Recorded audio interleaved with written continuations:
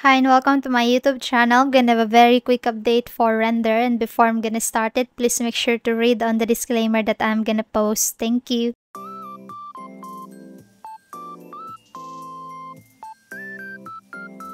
Hi and welcome back. So this is our previous chart for Rndr, where we have our previous update on this part right here.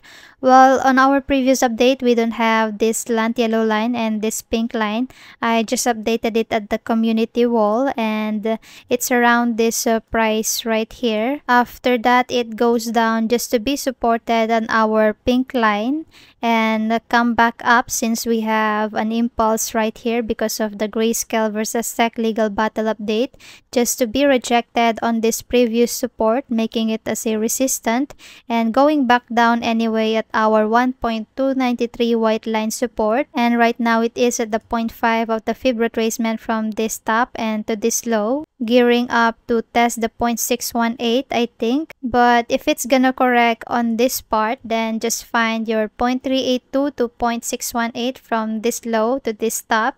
A 0.382 have been retested around 1.44. It had a lot of support right here. Anyway, on our previous update, I said that if Rndr will go ahead and retest this 1.57 up above this yellow line that touches the 0.618, then I will confirm that Rndr have another low on this price right here. Since we have two harmonic pattern choice that we have, on this part will be a cipher one, and on this support will be a shark pattern. Additionally, as per our Litecoin update, we expect a volatility for this week since the August CPI will be out on September 13, and for next week we have the September 19 to 20 FOMC meeting. So it's either we confirm our support on this part or we're gonna go lower. Anyway, if you are trading, have your own stop loss and be diligent on your own risk management.